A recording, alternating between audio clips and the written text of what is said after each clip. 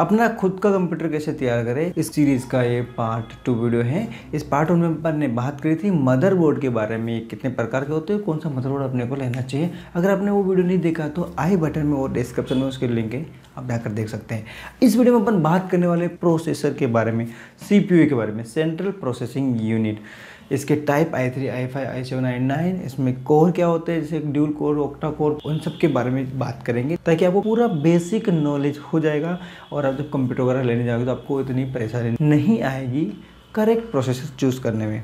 मैं ओमदाखेड़ और आप देख रहे हो टेक टिप्स।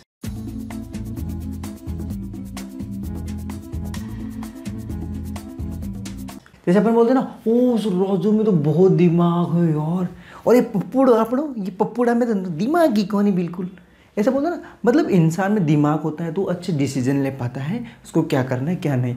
वैसे ही कंप्यूटर में भी होता है, मतलब कंप्यूटर में प्रोसेसर होता है, जो CPU होता है, वो कंप्यूटर का दिमाग होता है, वो डिसीजन लेता है कि उसे क्या करना है। पर कंप्यूटर अपने आप कभी डिसीजन नहीं ले पाता, उसको कमांड की ज़रूरत पड़ती है। जैसे कि एक मूवी रखी है और आप चाहते हो कि मैं उसको प्ले करूं, आप माउस से टुचुक टुचुक 2 बार क्लिक करेंगे और प्रोसेसर होगा वो ही उस मूवी को प्ले करेगा। वो सोचेगा कि इस कमांड मिली है तो वो डिसीजन लेगा कि इसको प्ले करना है। वैसे ही उस मूवी पे राइट क्लिक करोगे तो आप डिलीट करोगे तो प्रोसेसर ही बताएगा अपने कंप्यूटर को कि ये डिलीट करना चाह रहा है, तो वो प्रोसेसर डिसीजन लेगा कि ये करना है। प्रोसेसर एक चिप होती है जो इस तरह की आपको स्क्रीन पे दिख रही है, इस तरह की एक चिप होती है और कुछ नहीं होता प्रोसेसर। हालांकि प्रोसेसर के बारे में डीप में जाओगे तो बहुत सारी चीज़ें निकल गई, hyper threading, turbo boost technology, ऐसे ऐसे अलग अलग बहुत सारी चीज़ें इसमें आती हैं। तो इनके बारे में सेपरेटली मैं वीडियो बनाऊंगा बाद में। ये अभी अपनी सीरीज चल रही है, इसमें बेसिक चीज़ें अपन पहले जान लेते हैं और ज़्यादा जानकारी के लिए अपन फिर बाद में वीडियो बनाते रहेंगे एक एक करके।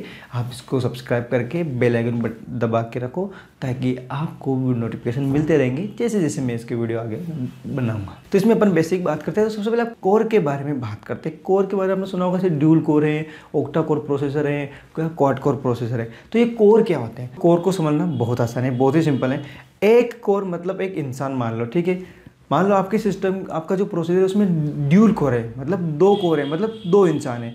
तो मान लो कंप्यूटर में कोई एक पर्टिकुलर टास्क कर रहे हैं, एक ही काम कर रहे हैं, तो आपका कंप्यूटर में मान लो एक कोर भी है तो उस टास्क को वो आराम से कर लेगा।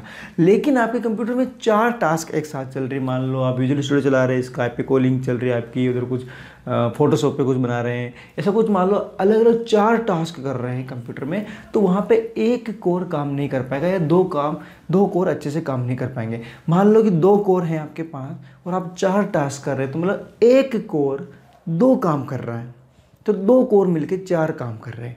तो यहाँ पे थोड़ा सिस्टम का स्लो रहेगा क्योंकि एक ही कोर, मतलब एक इंसान है, वो 2 काम कर रहा है। वहीं पर अगर आपके पास 4 टास्क को करने के लिए अगर 4 इंसान आ जाए, मतलब 4 कोर है आपके पास, आपके प्रोसेसर में 4 कोर है, तो 4 काम को सभी एक कोर एक काम करेगा, मतलब आपका काम बहुत जल्दी हो जाएगा, बहुत फास्ट हो जाएगा।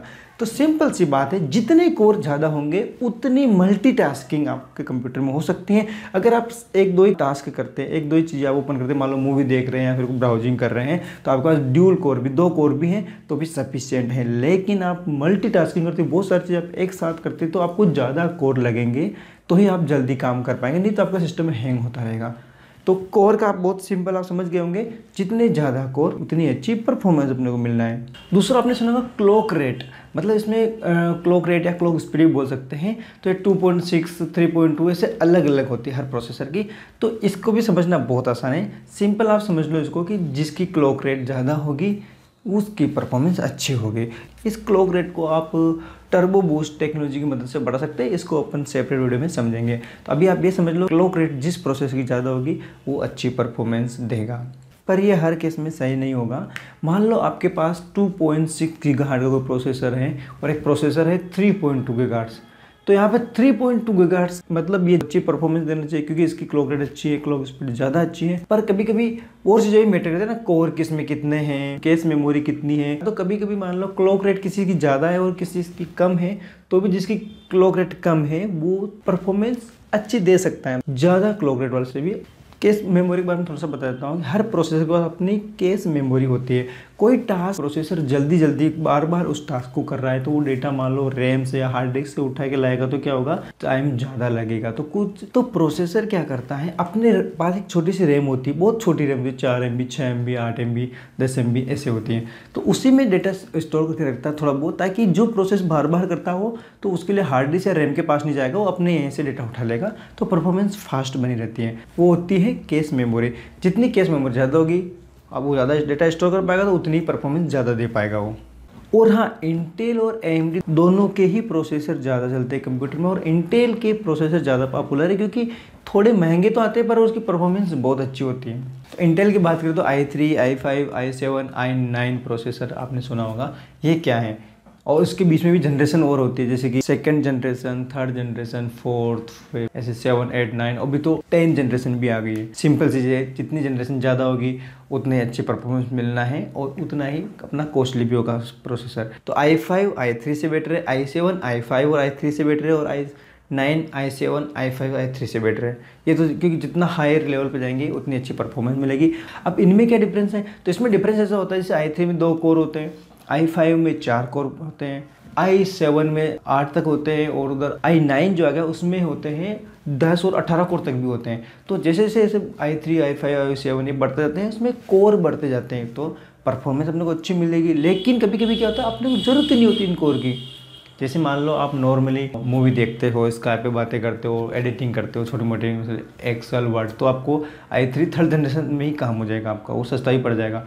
अगर आप डेवलपर हो, .NET के मान लो SQL सर्वर चलाते हैं, विजुअल स्टूडियो चलाते हैं, या फिर एंड्रॉइड स्टूडियो वगैरह चलाते हैं, और आप फोटोशॉप वगैरह चलाते हैं, तो भी अगर ये एक साथ सारे काम नहीं करते हो ना, एक एक करके करते हो, तो आप i3 8 जनरेशन भी बहुत होता है। अगर आप 12 GB तक रैम लगा देंगे तो आपको ज़्यादा i7 i9 तक अभी जाने की जरूरत नहीं है, जब तक कि आप इतने बहुत हाई लेवल की काम ना करो, या तो बड़े बड़े गेम खेलोगे आप, तो आपको हाई लेवल पर जाने की जरूरत है। बाकी आपको i3 8 जनरेशन के नीचे ही काफ़ी हद तक आपका काम हो जाता है। पर यहाँ पे एक चीज़ और ध्यान रखना पड़ेगा आपको, अगर आप लैपटॉप के लिए ले रहे हैं तो आपको अलग कॉन्फ़िगरेशन मिलेगा, डेस्कटॉप के लिए ले रहे तो अलग मिलेगा।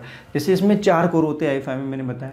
डेस्कटॉप के लिए जाएंगे तो आपको 4 कोर मिलेंगे, लेकिन लैपटॉप के लिए आपको 2 ही कोर मिलेंगे। तभी आपने बहुत सी बार सोचा होगा ना कि मेरे पास लैपटॉप i5 है, डेस्कटॉप में भी i5 है, मेरे पास प्रोसेसर है, लेकिन मेरा ये प्रोसेसर सेम होने के बावजूद भी मेरा डेस्कटॉप में तो बहुत अच्छा चलता है, लेकिन लैपटॉप में इतनी अच्छी परफॉर्मेंस नहीं मिलती। तो कहीं ना कहीं रीजन एक ही होता है कि हार्डवेयर इतना अच्छा नहीं होता है एक तो लैपटॉप का कंपेयर करने पर डेस्कटॉप से। तो और इसमें अगर 2 ही कोर दे रहा है तो कहाँ से परफॉर्मेंस अच्छी बनेगी, उसमें 4 कोर दिए उसने, i3 i5 i7 i9। इनके बारे में मैं डिटेल में और वीडियो बनाऊंगा। तो वेरी सिंपल है, अगर आप प्रोसेसर लेने जाते हैं तो आपको ध्यान रखना है तो उसमें कोर कितने आ रहे हैं, इसकी क्लॉक स्पीड क्या है, उसमें टर्बो बूस्ट अवेलेबल है या नहीं, और कौन सी जनरेशन का है, और i3 तक आपको सफिशिएंट होगा तो i3, और i5 लेना तो i5।